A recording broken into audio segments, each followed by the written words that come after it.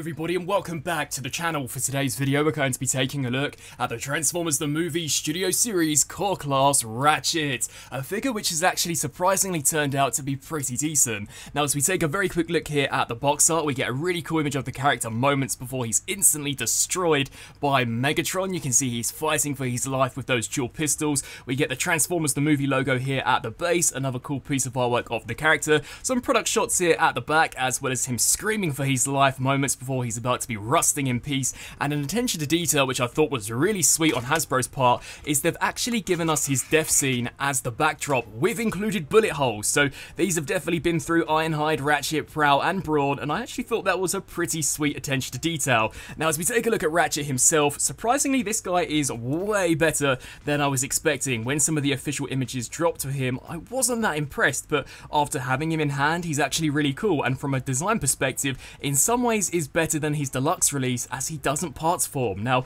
as we take a look at the details, the head sculpt surprisingly is actually really cool. We'll no doubt see this core figure repainted into Ironhide, like we're going to see the Voyager counterpart of Ironhide retooled and repainted into Ratchet, but a very nicely painted and sculpted head. I think the entire chest looks awesome, much like I mentioned in that Voyager Ironhide review. I think they're doing a great job in actually giving the Masterpiece figures a run for their money, as even this $10 core class release has eliminated the bumper, yet still retains the headlights. All of the windows are painted here for the chest, and this has to be one of the first Ratchet releases in a very long time to actually have some kind of ambulance detail for the shoulders, so I thought that was a really nice touch. You can see those Autobot logos too look great, and he also has the proper red fists, which G1 Ratchet should have, so that too was also something his deluxe counterpart was missing. Now as we come down here to this midsection, I think for the most part this comes together nicely. Some cool red paint, and the legs, yeah, they're a little chunky, but truth be told, nowhere near as bad in hand. And like I said previously, I've actually had way more fun with this guy than I was expecting. So design wise,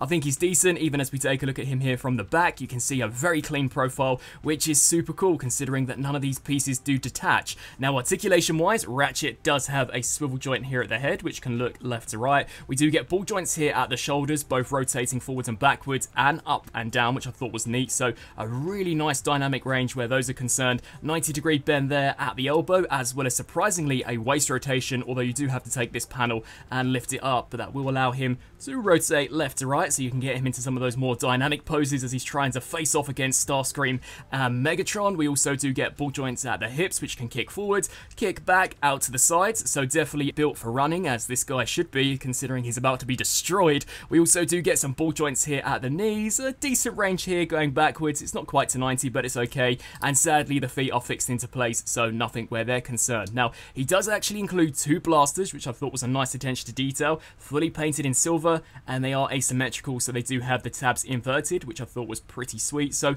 overall, a very nicely done looking core class figure. I'm actually pleasantly surprised. Here for some comparisons, we have Ratchet alongside the core class Kingdom, Optimus Prime and Hot Rod, Starscream and Soundwave, core class Bumblebee, and finally the Studio Series Voyager class Ironhide, the mold that will next time round see Ratchet sport, which I actually think is going to be really cool. Now turning to transformation, I can't recall Ratchet ever actually transforming in the movie, but I guess if you've got any of those blast effects and you want to transform him into the only thing that he does become in the film, that being a corpse, you can kind of slap that on there and definitely recreate that death scene. I'm just kidding with you guys. To transform Ratchet, it's actually fairly complex for a core class. So to start off, firstly, you are going to want to bring this chest unit forward, take the head and duck this in, and I have noticed that it's vaguely familiar to that Voyager class Studio Series Ironhide, which is cool. You'll then want to take this back piece, fold this up, and rotate all the way around so that the front is now facing the back. What we can then do is rotate these shoulders around just like this, take this shoulder joint and rotate this piece around, and do the same here for this side, then hinge these sections out, bring these pieces into the body, and as you guys can see, there is a tab that will clip over the top of that part of the arm. Then what we can do is bring the torso section forwards, hinge the ball joints out to the sides, then rotate here at the knee, and repeat the same process here for this side, flip up this panel, and do the same here for this, bring this over the top of this tab here, and do the same, snap those sections into place. There is a tiny little slot here that will peg into this tab, so just bring this panel down, clip that there into place, And there we have the Studio Series Core Class Ratchet fully transformed up into his pretty cool looking ambulance mode. Now for a Core Class figure, I think this figure is great, definitely one of the strongest entries that we've seen into this line, and I know there'll be some out there wondering as to why Hasbro even bothers giving us these bigger characters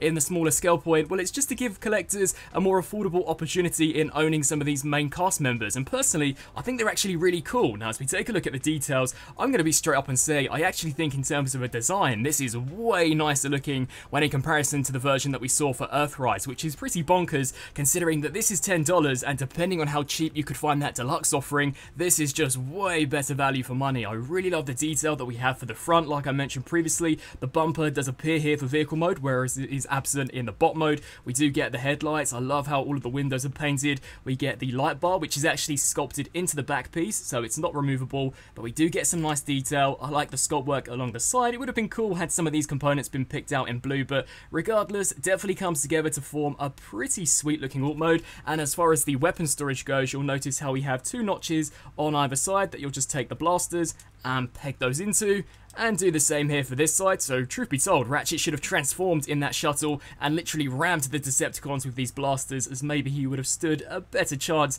than he did in the film, but definitely a really nicely done looking ambulance vehicle mode. Comparison wise, here we have him alongside the Core Class Optimus Prime and Hot Rod, and I think they're pretty nicely matched. Definitely a decent scale for Core Class. You can see same size as Prime, but a tad bit smaller than Hot Rod. Here he is next to Bumblebee, who I believe is the smallest Core Class entry that we've seen released so far. And finally, the Studio Series Voyager Class Ironhide, just so you guys can see how their alt modes shape up. And considering this is a Core Class and this is a Voyager, I actually think they did a pretty decent job in recreating the alt mode for this scale class. Definitely a really nice looking vehicle mode. And so, some final thoughts for the Transformers Studio Series Core Class Ratchet. In all, I think it's another really nicely done figure, especially for the price and scale point. You do have to factor in mind that not every collector can go spending money on a Voyager or a deluxe version, especially in the case of the Earthrise release. So this is a really nice affordable option and a pretty decent representation of the character. I think the robot mode for the most part looks great. Yeah, the legs are a little clunky where the feet are concerned, but it's a Core Class. What are you going to do? The transformation surprisingly is super involved. You could basically take this, upscale it to a deluxe class, and you'd have a pretty decent figure, one that would probably be better than his deluxe Earthrise counterpart, and the ambulance alt mode I think is better than that previous deluxe release. Of course, we're going to see this figure repainted and retooled into a core Ironhide, and vice versa with the Voyager release. So for those who are not a fan of Voyager, or you're not a fan of Core Class, then there are options out there for you guys to pick up. I'd love to hear your thoughts down in the comment section below. Do you think this is a figure worth adding to the collection? And what do you guys think in general about Hasbro giving us these bigger scale characters in the Core Class? As always, I thank you all so much for watching, and until my next review, I'll see you then. Thanks for watching.